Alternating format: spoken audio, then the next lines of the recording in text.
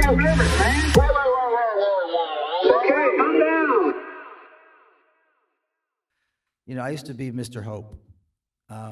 And what I realized is that if there is hope, we have to create it. We're the hope.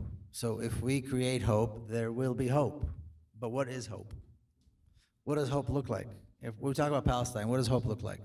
What is it that we want to see? What is it that we believe in? It's not about one state, two state, because that conversation is a dead-end conversation.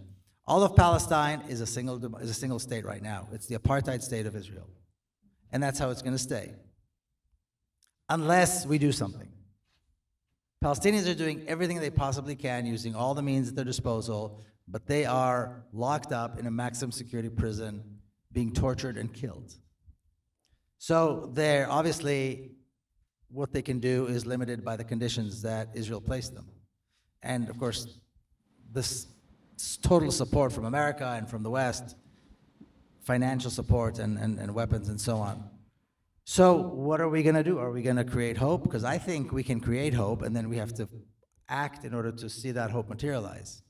If we're talking about hope, I think hope looks like, if you're asking me, hope looks like an absolute free Palestine from the river to the sea, the dismantling of the Zionist state, just like the dismantling of apartheid took place in South Africa.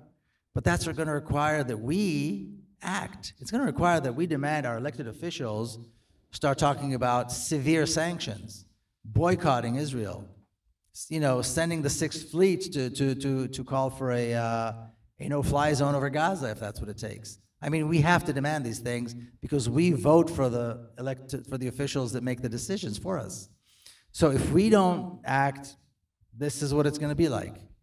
And Al-Aqsa, if Al-Aqsa was in danger and desecrated until now, and I went on a couple of what they call tours with settlers on Al-Aqsa. I mentioned it in my, if you go to mikopeled.com, there's all my stuff there. But, I've got some video clips of walking through Al-Aqsa, or what they call the Temple Mount, with these settlers, thousands of them. What they call the Temple Mount Loyalists, which used to be a small, marginal, unimportant organization, now they're calling the shots. They're going to have holding on to some really important portfolios in the Israeli government.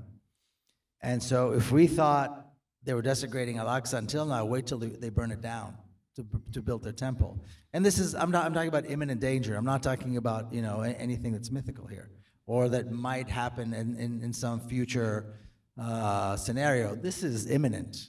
This is what these people want to do, and there's no reason why they can't do it.